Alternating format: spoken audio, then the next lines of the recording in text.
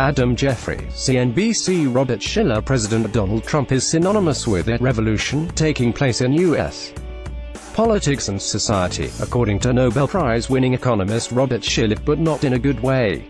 Speaking to CNBC ahead of the World Economic Forum (WEF), where Trump will be a key attraction, Shiller, a renowned economist and academic who is also attending the forum, said he was concerned about the changes in society and politics heralded by the president. Trump is a revolution, unfortunately, and one who's reaffirming nationalism, and he's showing that Americans are no better than anyone else, Shiller told CNBC ahead of the forum.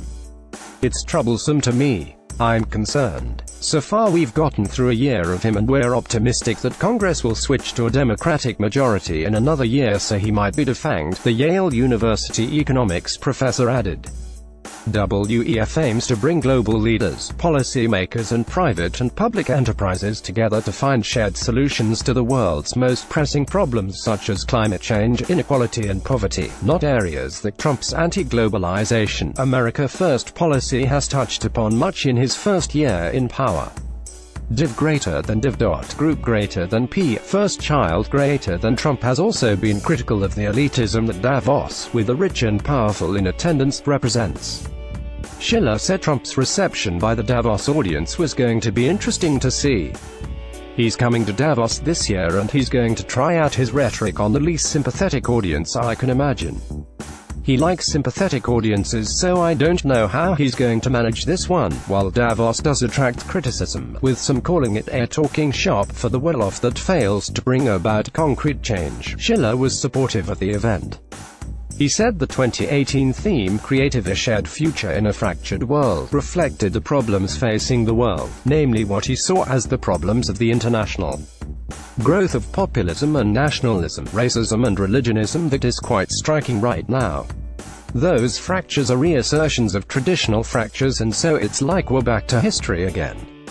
We're in a period of enlightenment following the horrors of World War II, and now the people who remembered that are disappearing, so we're going to go back and make the same mistakes, he said. Show chapters. Narrative economics. Having won the Nobel Prize for Economics in 2013 for his work on asset prices and inefficient markets, Shiller is attending a Nobel Prize winner dinner at Davos in 2018.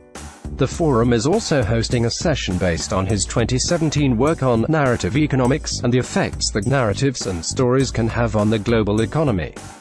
In his research, Shiller notes that the human brain has always been highly tuned towards narratives, whether factual or not, to justify ongoing actions, even such basic actions as spending and investing. Stories motivate and connect activities to deeply felt values and needs. Narratives go viral and spread far, even worldwide, with the economic impact. The 1920-21 Depression, the Great Depression of the 1930s, the so-called Great Recession of 2007-9 and the contentious political economic situation of today are considered as the results of the popular narratives of the respective times, he notes. Though these narratives are deeply human phenomena that are difficult to study in a scientific manner, quantitative analysis may help us gain a better understanding of these epidemics in the future, he said. Shiller told CNBC that economists were only just waking up to the power of narratives. News people know that popular narratives matter, but economists don't know that. They seem to think that everything happens because of some pretentious man who runs a central bank, a government treasury. Show chapters.